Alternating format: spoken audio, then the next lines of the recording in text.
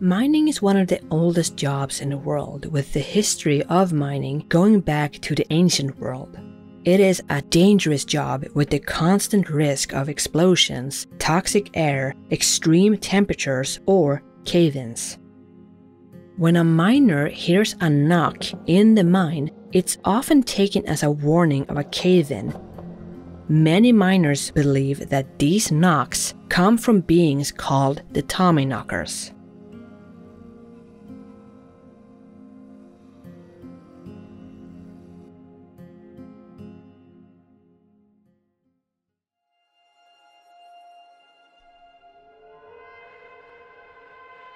This belief of the knocker began in Cornwall, England, where the miners believed that these creatures would beckon them to finding rich veins of tin by knocking.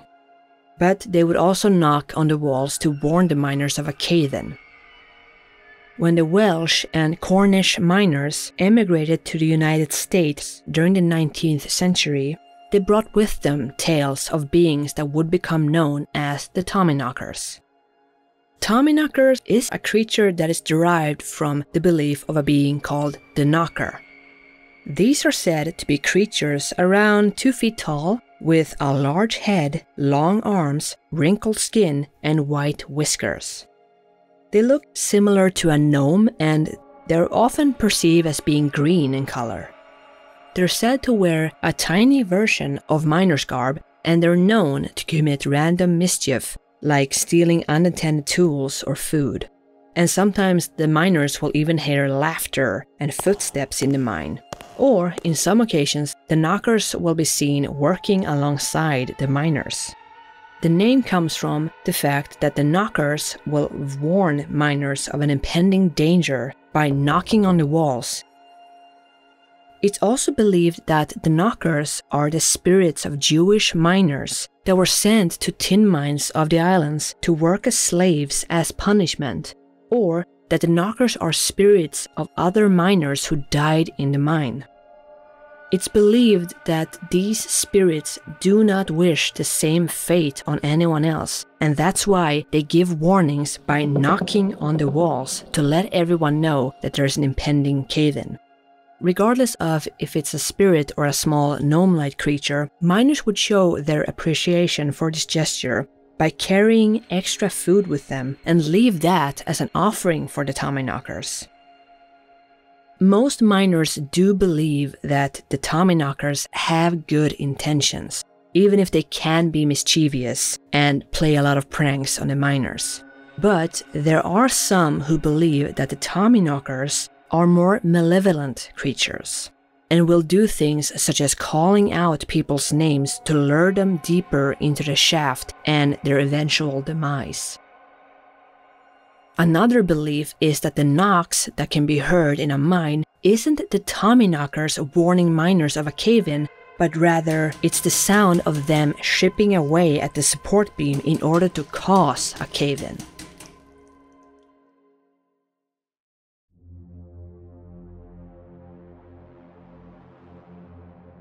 There have been a few stories of mines haunted by Tommyknockers. One such mine is known as the Mamie R mine, which is supposedly located near Cripple Creek in Colorado. Now, I should point out that the existence of this mine has been called into question due to the lack of information on the mine itself. It exists mainly in the stories. Even so, according to the legend, this mine is one of the most haunted mines in the West, with both ghosts and Tommyknockers residing within the mine. Tommyknockers are sometimes seen as malicious, and they will terrify the miners so much that they will refuse to go back into the mine, which will then lead to the mine being closed. And according to the legend, this is exactly what happened to the Mamie R mine. But even though a lot of the miners refused to go into the mine was not shut down right away. While many of the more superstitious miners refused to go back into the mine, there were other miners who were far less superstitious, and they had no problems entering the mine in the hopes of becoming rich. But strange accidents began happening in the mine.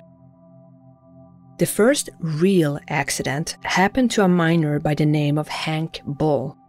One day, he heard what he would describe to the other miners as the voice of a young boy that was down a newly dug tunnel. As this tunnel was new, it hadn't been secured with boards to hold the ceiling in place yet, so it was a dangerous place to be, especially for a small child. So, despite the warnings of the other miners, Hank would head down the tunnel in search of the child. After a few minutes, the other miners would hear Hank scream. They would rush to the tunnel entrance, and as soon as they got close, they saw the ceiling collapse on top of Hank, which killed him instantly. The story of this accident would spread quickly, causing many miners to leave and find work in mines that were considered less dangerous. But there was still a small crew working in the Tommyknocker mine. This crew would claim that they heard voices and whispers from empty areas of the mine. They also claimed that they would sometimes see a shape that moved past them, but that disappeared the second they tried looking for it. Another thing that this crew would report is that someone was messing with the windlass. A windlass is an apparatus that is used for moving heavy weights.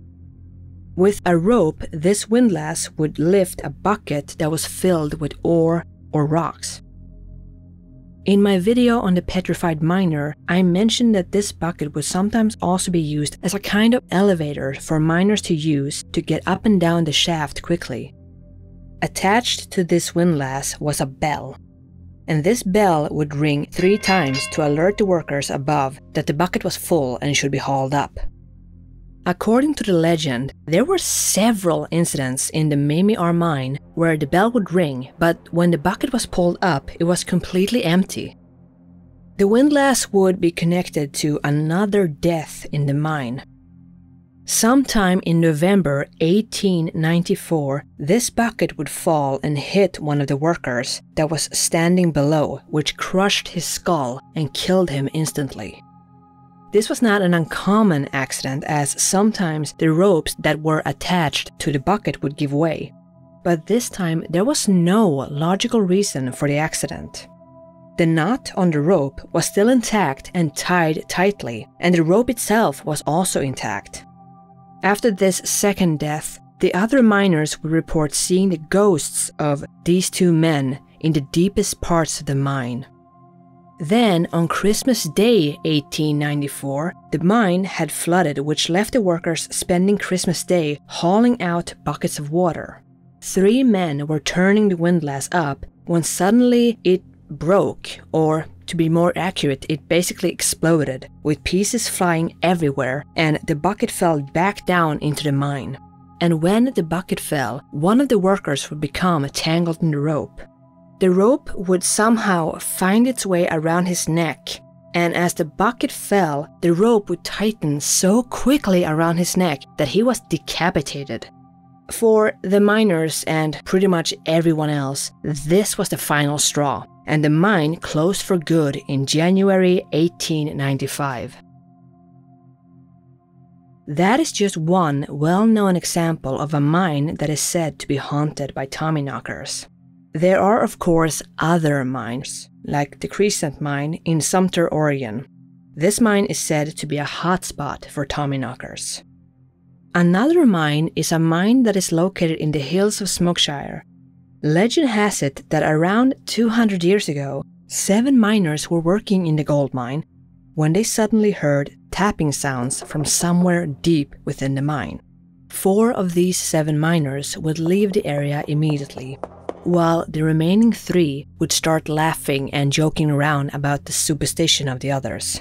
And supposedly, they even started challenging the Tommyknockers, daring them to do something. Turns out that these knocks were indeed a warning of a cave-in, and these 3 men would lose their lives in the cave-in, and they were never found. The 4 men who had left the area immediately as soon as they heard the knocks claimed that they had seen the Tommyknockers while they were running out of the mine. There's still said to be gold in this mine, but after this accident, no one wanted to go back into the mine, and as a result, it will be sealed up.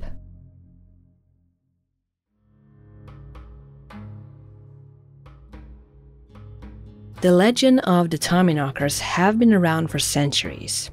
Could the knocking in mines simply be the creaking of earth moving around, or is it a warning from the entities within the mine? One thing is for certain: if you are inside a mine and you suddenly hear a knocking sound from somewhere, you better run out as fast as you can.